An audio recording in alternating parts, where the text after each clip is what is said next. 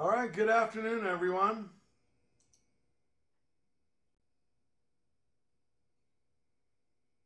Hope you're having a happy Tuesday.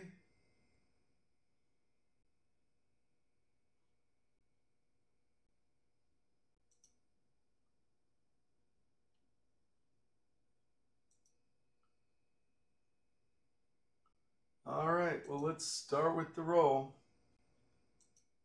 Okay, Jimmy. Here. Joanna. Here. Ashley. She's at a soccer game. All right, thank you. Marissa. I'm here. Jerica. Here. Courtney. Here. Jada. Here. Autumn. Here. Matthew. I'm here. Weston. Here. Chan. I think I went to the restroom real quick. Okay. Kelly. Here. Seth. Here. Trey. Here. Kayla. Here. Tobias. Here. Nathan. Aquí. Rebecca. Here. All right. So Ashley's not here, and then Chan we think is coming. All right, so let's see. So Sholo, you guys have like hat day or something? Yes, it helps us feel more comfortable because someone left us a weird note. Someone left you a weird note. Yeah, Creepy. it said, Oh yeah. it said he can see you, and we don't know what it's talking about at all. Well, it could be God. It could be Santa Claus, or it could be me, or maybe who's ever the guy that's recording. The videos. They watch it, and they know if you've been sleeping, and they know if you're awake, and all that kind of stuff. So Well, there weren't any presents, so we ruled out Santa Claus. We decided that God probably wouldn't leave us a note, and we didn't think it was professional enough for the people who are recording. So we just think it's some random person that some random stalker. Yeah. Oh, that's not good, but oh well. Well, at least you've got your hats on. That maybe make you feel a little more incognito. So that's good. And then let's see what is it Winslow that's fuzzy again? Yes. Yes, sir. So this morning it wasn't fuzzy.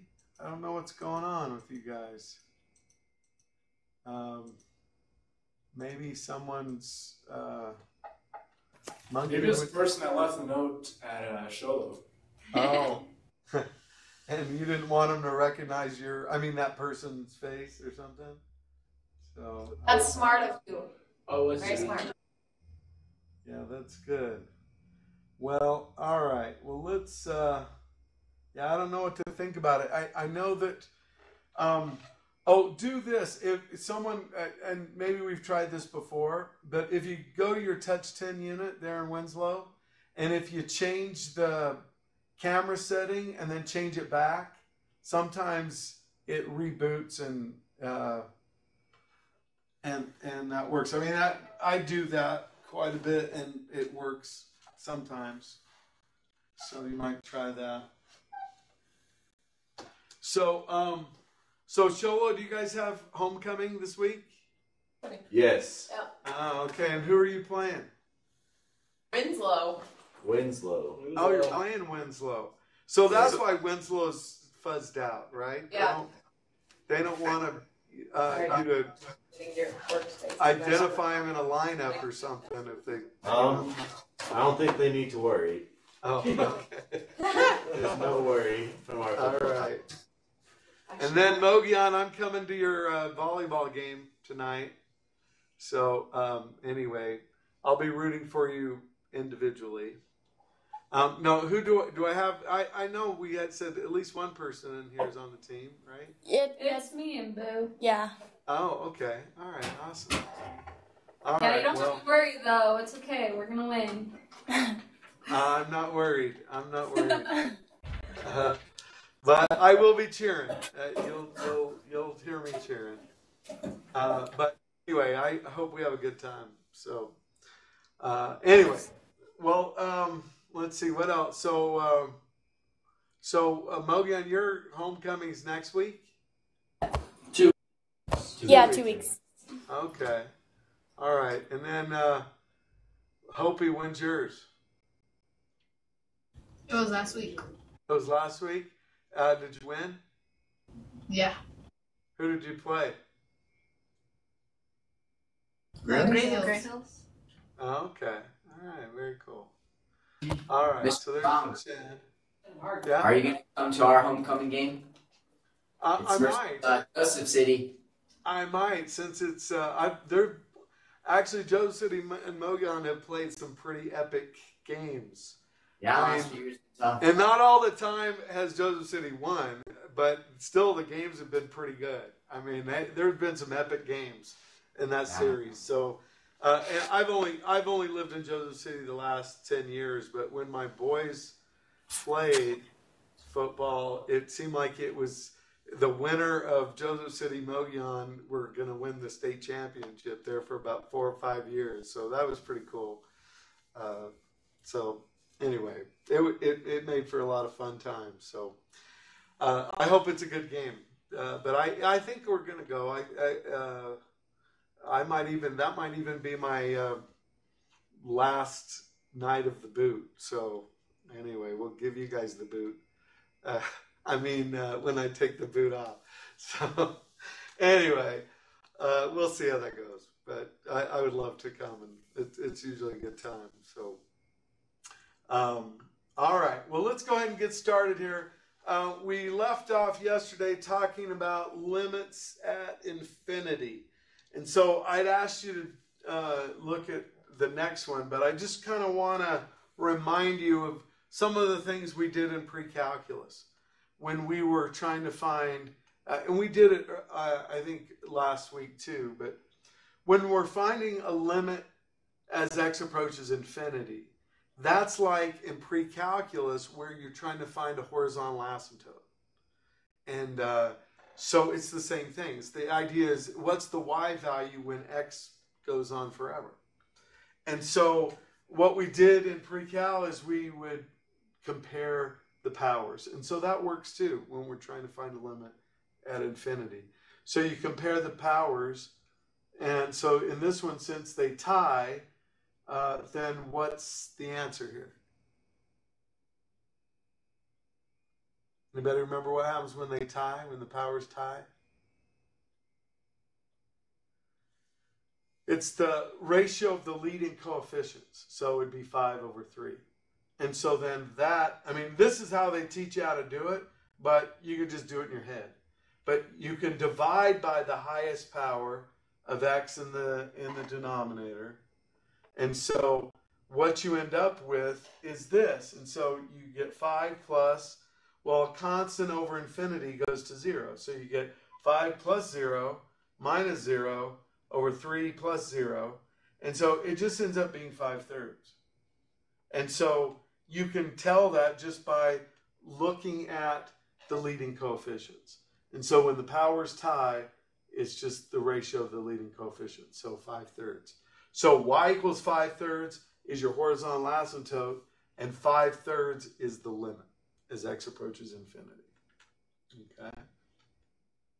So now going back to this one, all right? So here the power is bigger in the denominator. So does anyone remember what happens there? The power is bigger in the denominator. What's your y or your horizontal asymptote?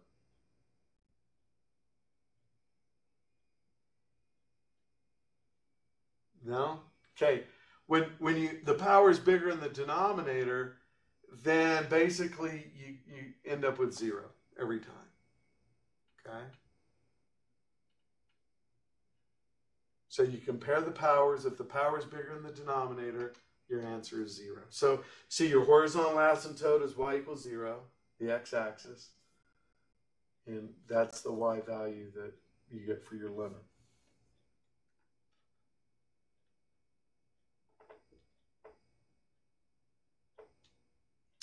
Okay, so let's see. If a function approaches infinity as x approaches a number from one side, and negative infinity as it approaches from the other, let's see. I don't know what these are. Negative infinity. As it approaches from the other, we say that the limit does not exist. So that's a situation where if the left and the right-hand limits aren't equal, then the limit in general doesn't exist. So that's still true when x goes up to infinity on one side of a vertical asymptote and down to negative infinity on another side. Okay. All right, here let's...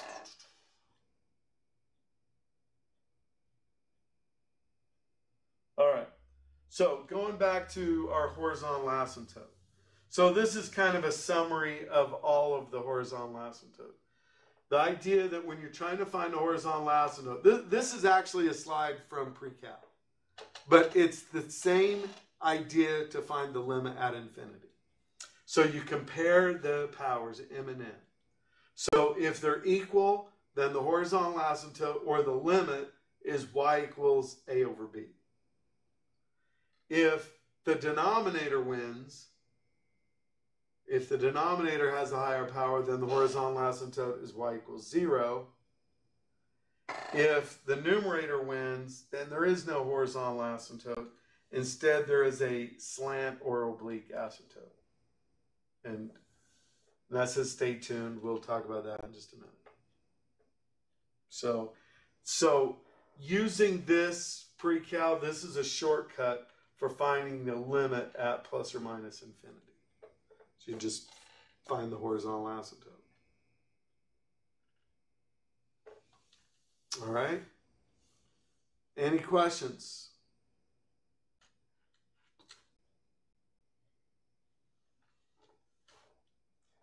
Okay. All right. Now,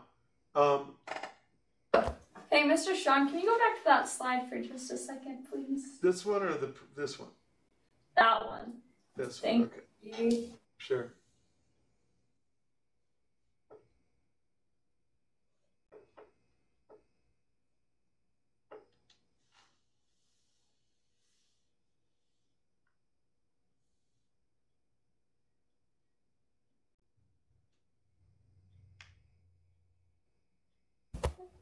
You can go now. Thanks. All right. Okay. Now, I know I've mentioned this before, but a lot of times when we are doing calculus on the absolute value function, then we tend to want to rewrite it as either x or negative x, depending on if x is positive or negative. Because, see, then we can do things like the derivative or, do different things. So if x is positive, then the absolute value of x is x. If x is negative, then the absolute value of x is the opposite of x. Okay? So usually we'll try to figure out a way to drop the absolute value signs that way. Okay? So, for example, if this is my function, but I know that x is greater than or equal to 0, well, if x is greater than or equal to 0, then I can just drop the absolute value signs. Okay? And so then I'll end up with that. All right, so now if I want to know what's the limit of this as x approaches infinity, then what would this answer be? 1. Yes, y equals 1. Because the powers here tie, so it's the ratio of 1 over 1, which is 1. So y equals 1 is a horizontal asymptote, and the limit of the function as x approaches infinity is 1. Okay?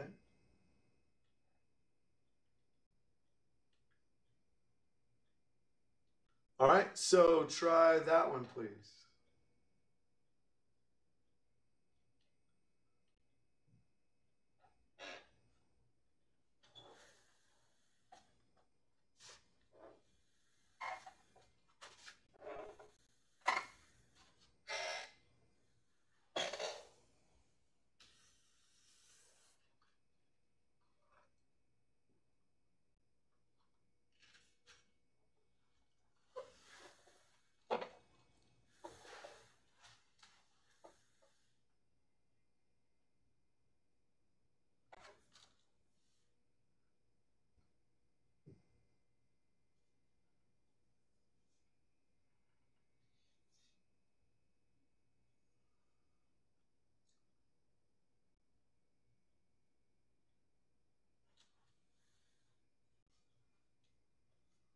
All right, Trey, what do you have? -1. -1 is correct, because for negative values of x, absolute value of x is equal to -x. And then when you cube that, you get -x cubed. And so then the powers tie, and so you get 1 over -1, and so it's -1. So as x approaches infinity, the limit is +1. As x approaches negative infinity, the limit is -1.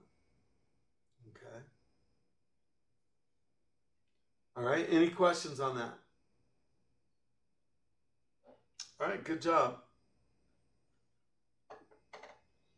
Okay, so limits with the argument 1 over x. So here what we can do, basically what I'm trying to show here is that there is some problems if you can't do it how it's written,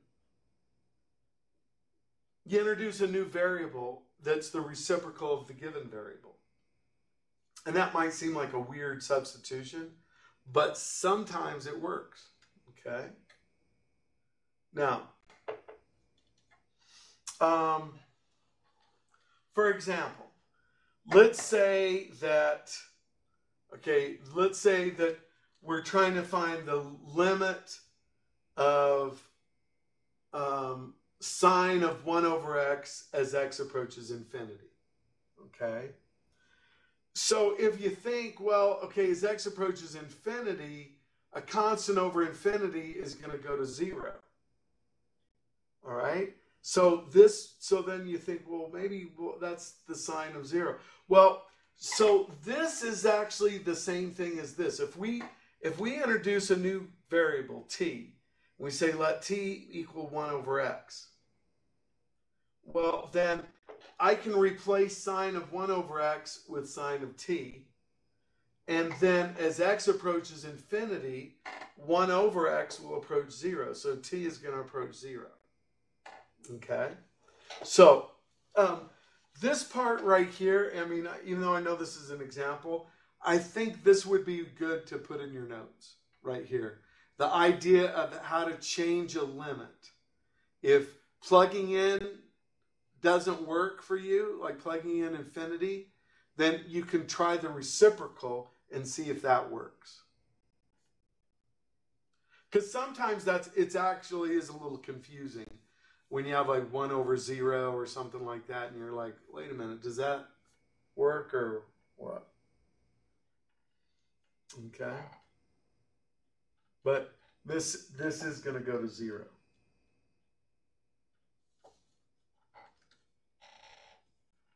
All right? So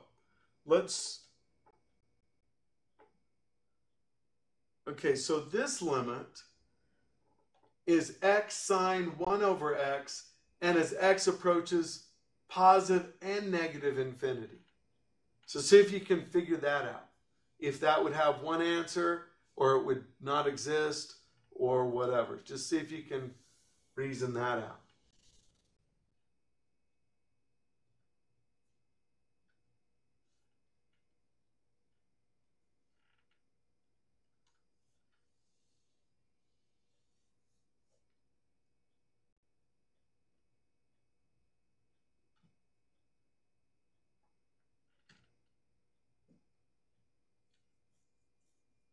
All right, Joanna, when you've got it. 1. 1. See, if we think of like introducing the new variable, then this becomes the sine of t over t as x approaches 0 from the left and the right. Well, sine t over t, we actually know that that limit is 1. That's the one limit we've memorized. Or maybe we know a couple of them. But so the limit of sine t over t as t approaches 0 is 1. So that's essentially what these are saying here. Okay? But see, the way it's written initially up here, you might not see that right away. But by doing that variable swap, it actually comes out. Okay? All right, any questions on that one? All right, good job. All right, next, the sandwich theorem and horizontal asymptotes. While the sandwich theorem holds, you must be sure that as x approaches infinity, f of x stays between the outer functions. So if you remember that the way the sandwich theorem worked is you had, an upper function and then a lower function, and then the idea is that the one in the middle that was sandwiched by these other two, and so when you got to a certain point, if your outer functions shared the same limit, then that middle function, even if you can't calculate the limit directly, you can get the limit from the sandwich theorem. But what this is saying is that all bets are off on the sandwich theorem if it ever leaves the boundaries of the other two. If it doesn't stay in between, then the sandwich theorem doesn't hold. Okay? All right. So let's say that we wanted to find this limit. Okay? So what we're going to do is actually look at this part of it using the sandwich theorem. Okay? So just the sine x over x. Well, we know that sine x over x, if it's between these two, and we know that the limit here of 0 is 0, as x approaches infinity, a constant over infinity is 0. So that means, once again, and again, this is the one that we know, except this is absolute value, but this limit is going to be 0. Okay? Because it's between 0 and 0. So it's got to be 0. All right, so then if this limit is 0, then this is just a constant. So as x approaches anything, that limit is 2. So this limit overall is going to be 2 plus 0, or 2. Okay? So this constant part, we just sort of ignored that as we were kind of working through the sandwich theorem, because we could. But I thought that sine x over x was 1. Oh.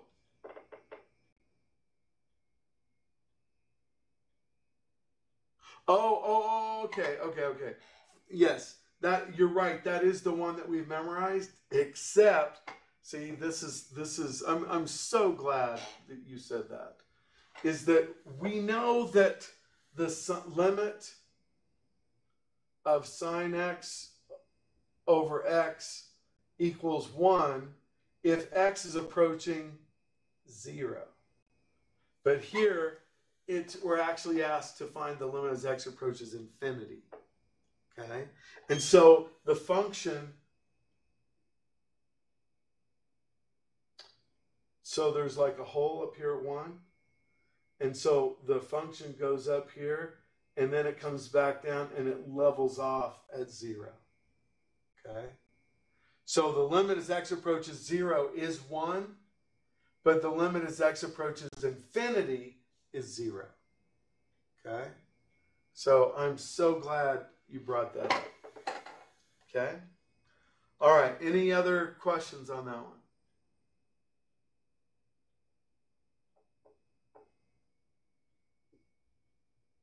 All right.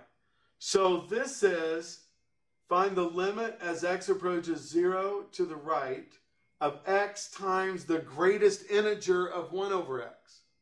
Now, we really don't know how to do that greatest integer. I mean, maybe you could plug in or something. But here's the trick, is that x times the greatest integer function lives between these two values. So use the sandwich theorem to figure out what the limit is.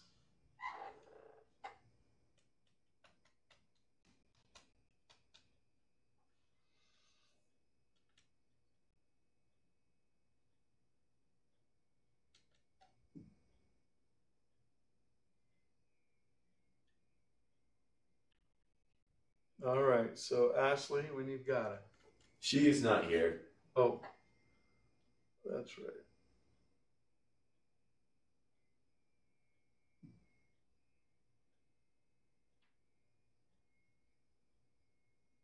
All right, Autumn.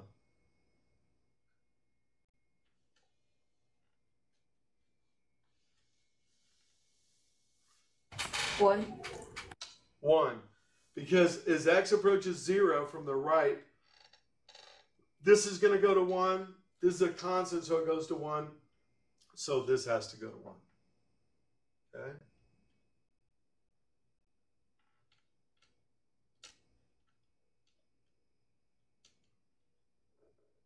So that's a lot.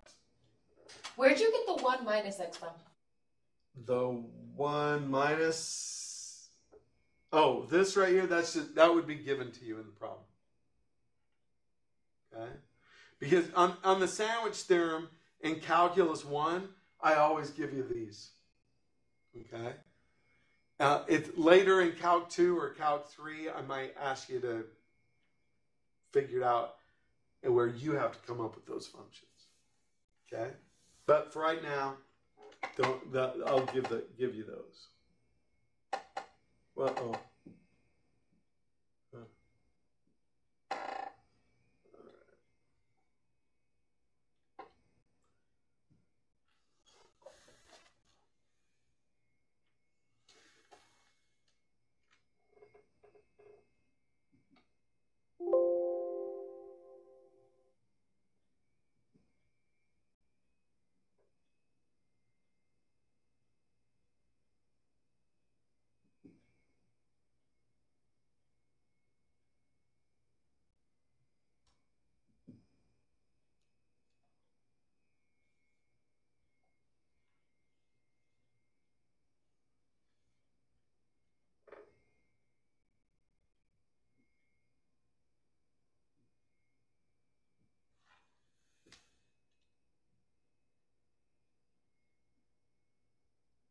All right. So next we have limits of the form infinity minus infinity. So here what we can do, it says we can multiply the numerator and the denominator by the conjugate. Okay? So this is another what we call indeterminate form. So the first indeterminate form I taught you was 0 over 0. And that means that we don't know the answer. It's not 0, it's not undefined, it just means we got to do something else. And so there, what we did is we factored and canceled and then tried plugging in again. But here, if we have this form where we plug in and we get infinity minus infinity, well, that's an indeterminate form. Because you might say, well, this will give us a 0, right? But see, what if this infinity is way bigger than that infinity? So then the answer might be infinity. Or if this one goes faster, then we might get negative infinity. Anyway, it's just an indeterminate form. Okay? All right, is there a question there in Solo? Do you guys have a question? Okay. We got a little confused with those random shapes on the bottom, but I think we're good now. Yeah, this is, so if we have the square root of blob minus maple leaf, then you multiply by the conjugate, which would be the square root of blob plus maple leaf. Okay? Anyway, we'll do some examples here. All right, so this says find the limit as x approaches infinity of x minus the square root of x squared plus 16. All right, so the idea is that first you try plugging in. And so here you'll get infinity minus, well, infinity squared plus 16, and then take the square root. That's infinity.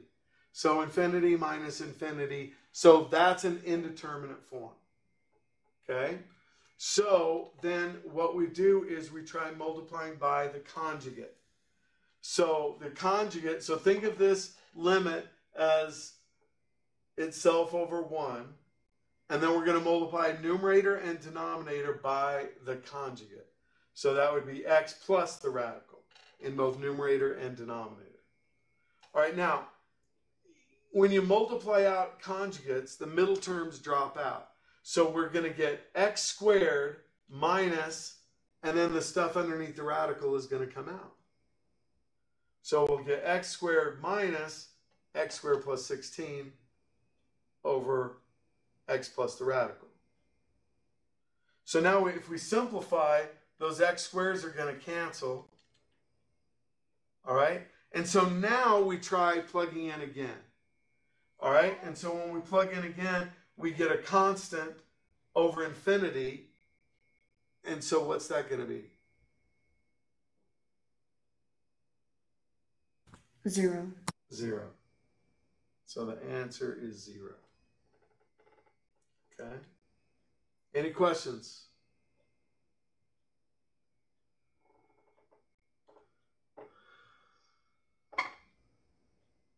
All right, so try that one, please.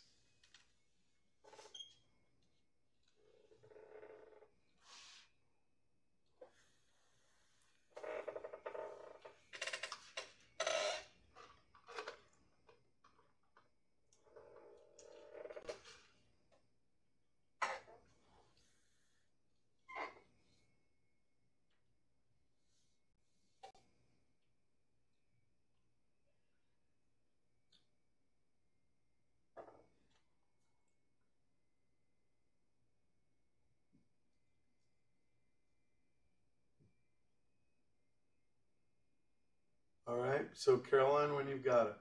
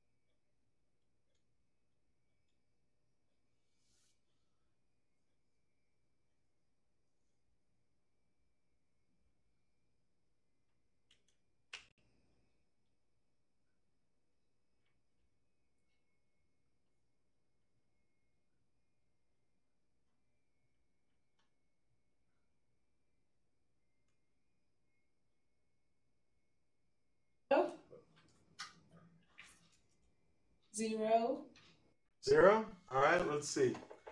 All right, so first of all, you're going to multiply both numerator and denominator by the conjugate.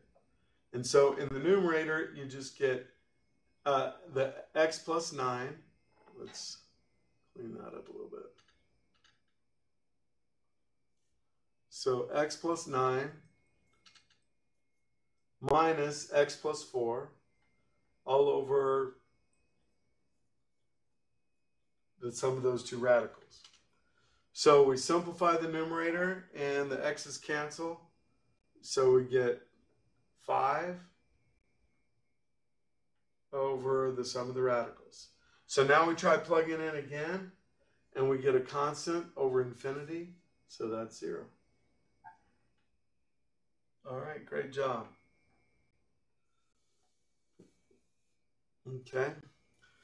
So, Caroline, were you born in South Carolina?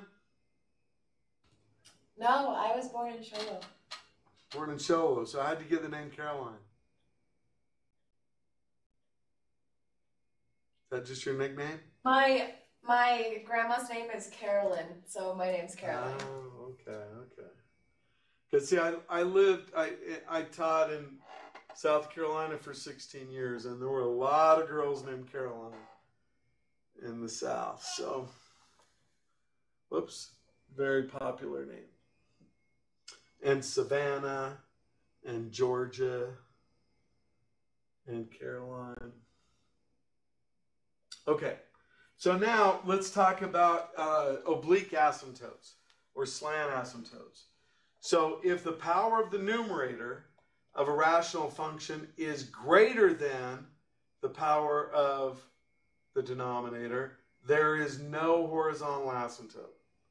But instead, there is an oblique or slant asymptote. Now, most books call it a slant asymptote, but your book calls it an oblique. Okay? So, how do you find a slant asymptote? Use polynomial division, but ignore the remainder. Okay? So that's when the power is bigger in the numerator.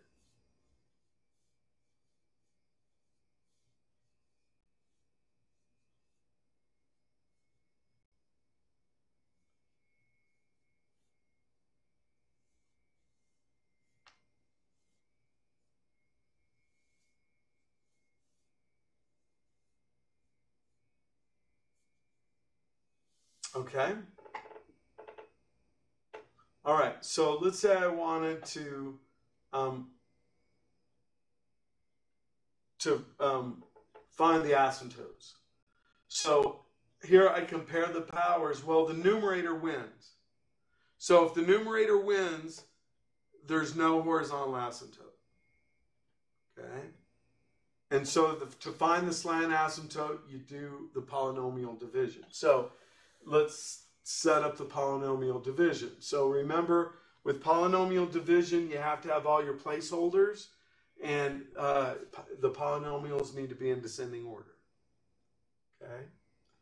So then you look at the leading terms, and you say, well, what times 2x is x squared? Now, I know you did polynomial division in college algebra.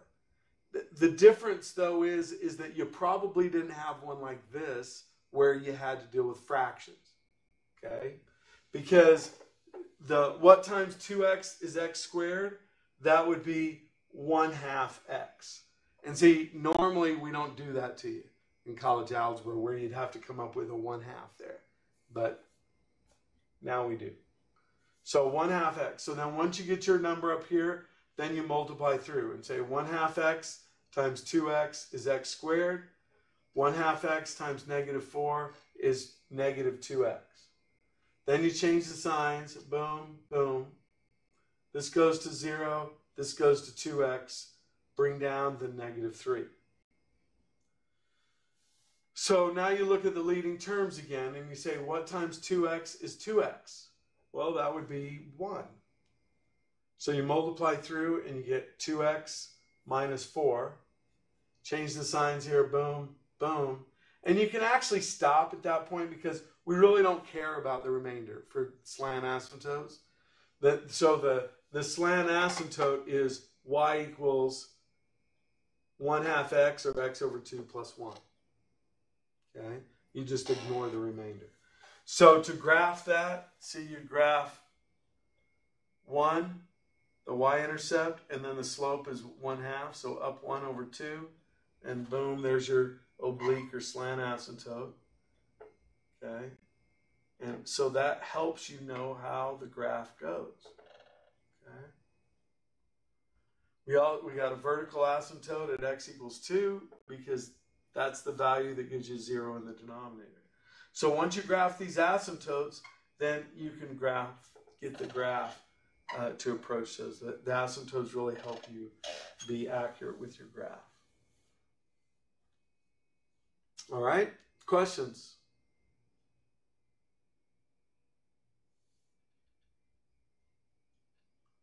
All right.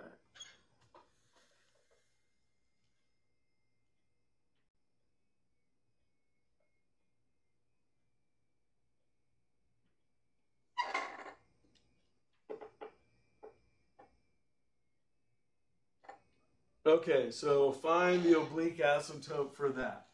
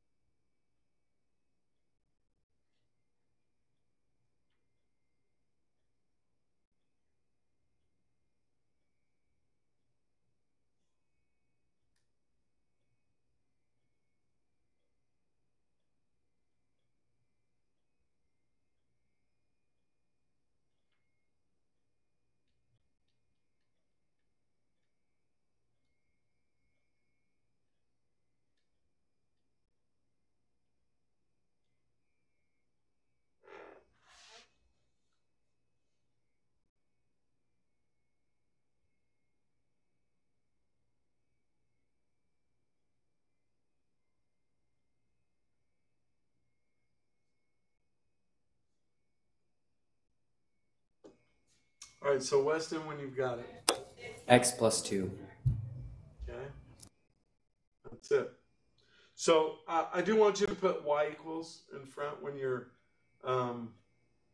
if the problem just says find the asymptote, then y equals x plus 2. Okay, now let's see. Did anyone have any trouble with the polynomial division? It wants me to go through that. All right. Other thing, since our divisor is just x plus or minus a number, we can also use synthetic division for that. So just kind of a reminder how synthetic division goes. If your divisor is x minus 2, you put the opposite of that number in the magic box. And then you write down just the coefficients, 1, 0, -9. So notice we still had to have the placeholder. And then you bring down the first number, and then you multiply and add. Multiply and add. And so then this is the remainder constant coefficient of x. So x plus 2, y equals x plus 2 is your oblique or slant asymptote.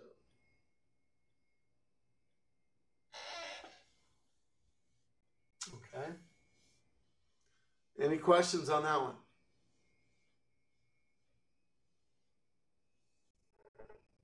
Okay. Oh, let's see. Okay. All right. So once again, okay, I mentioned this, I think, on Friday or Thursday and on Monday, that when we say a limit is equal to -infinity or positive infinity, we are not saying the limit exists. There's still no limit. It's just we're saying that it approaches infinity or -infinity just to give us a better understanding of what's going on. But it still doesn't have a limit. Okay?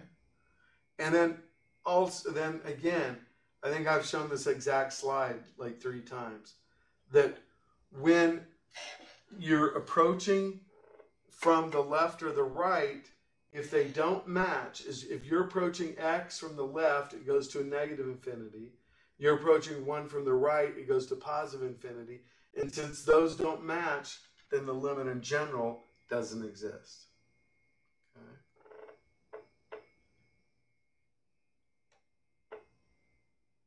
All right, so find this limit for me.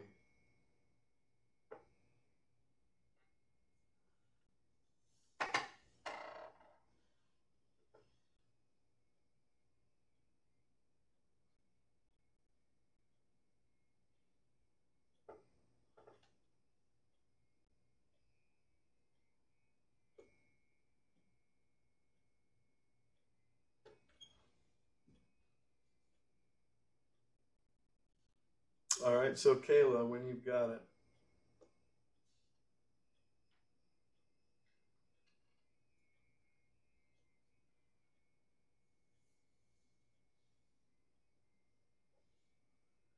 What's the limit of the function as x approaches 3?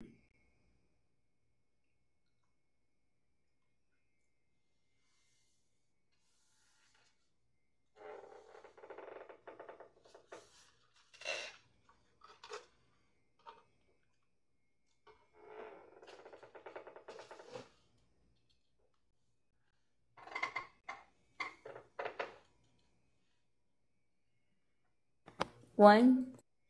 All right. Let's see. Did you use the graph or did you use the function? And did The you function. Okay. So let's do it that way. So when you plug in, when you're looking at values slightly less than 3. So let's say 2.9. Okay. So 2.9 minus 3. Well, 3 minus 3, it's going to approach 0. Okay. And so if you have a constant divided by 0, that's going to approach what? A constant over 0.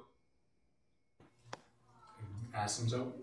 Yeah, so is it going to approach infinity or negative infinity here? Infinity. Yeah, because this is positive, and once you plug in a number and square it, it's going to be positive. So this is going to approach infinity. All right, now as you approach 3 from the right, so value slightly bigger than 3, then again it's going to go to a constant over 0. So this is positive. Again, when you square something, it's going to be positive. So this is going to also approach infinity. So then the limit in general as x approaches 3 is what? Infinity. Infinity. Okay. Okay, how about this other extra question that I have up here at the top? What's the limit of the function as x approaches infinity? What would that be? 0. 0. Because see, now the power is bigger in the denominator. Okay. Now, you could also answer all those questions looking at this graph. As x approaches 3 from the left, the y value is approaching infinity. As x approaches 3 from the right, the y value is approaching infinity. So the limit in general is infinity. And then as x approaches infinity, the y value is going to 0. Okay.